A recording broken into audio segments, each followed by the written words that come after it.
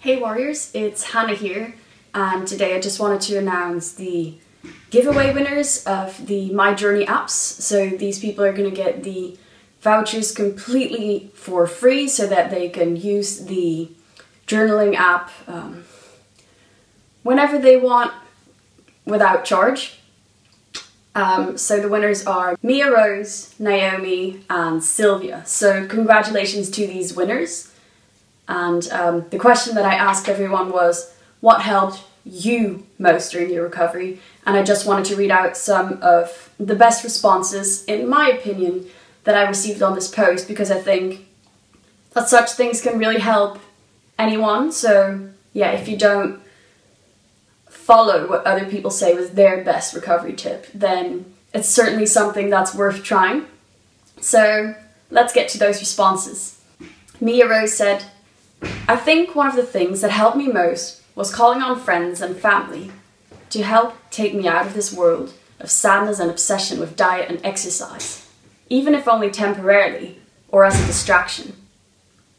In addition to this, listening to such accomplished and positive individuals like you really inspired me to start getting my health back on track. I might not be fully recovered, but thanks to this I have accepted that it's necessary, and I strive to get my life back. Thank you for your wonderful content. So thank you so much for this comment. I think it's wonderful. I love hearing that I actually make a difference.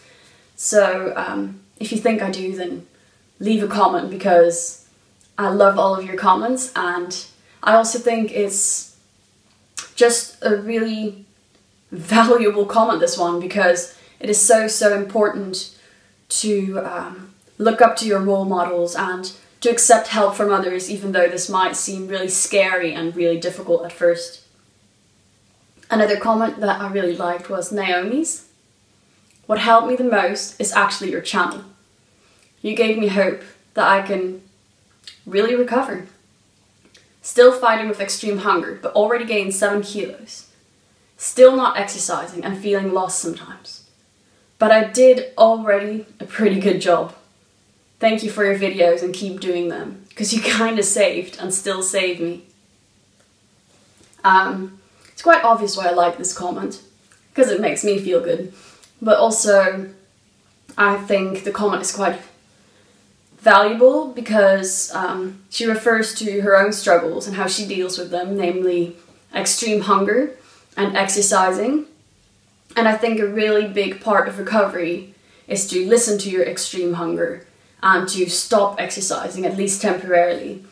And these things can do so much for your mental recovery that I cannot stress them enough. The next comment by Sylvia is one that actually I personally struggle with. Not in an eating disordered related way, but just in a perfectionist, workaholic way. And that's not really a good thing either. But for that reason, I think it is a really good comment and something that can really help a lot of people in their recovery.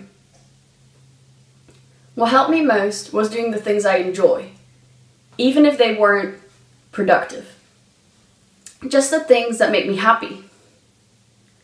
From writing songs, to going for coffee and cake with friends, to reading a book or having a bubble bath. Gradually replacing the ed thoughts with positivity. I took a break from putting myself under pressure.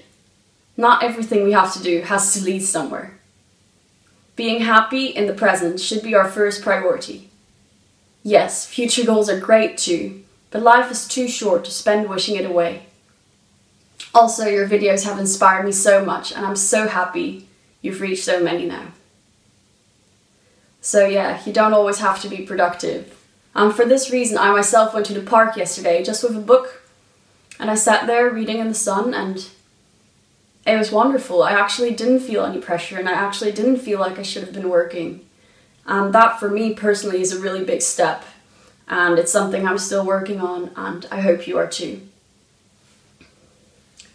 So the last comment I wanted to discuss was Noah's comment.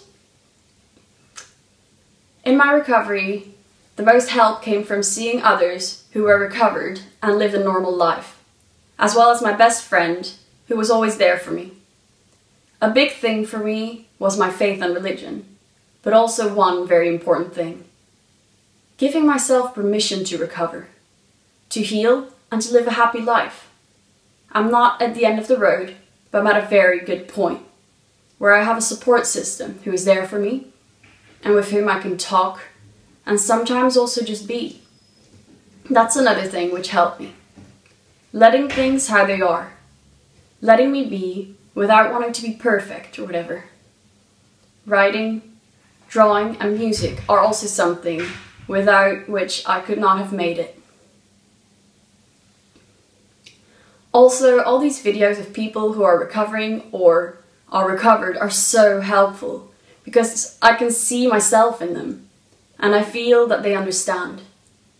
There's probably not enough words to describe what is really helping me the most. I feel sometimes it's just a group of different things which play together very well.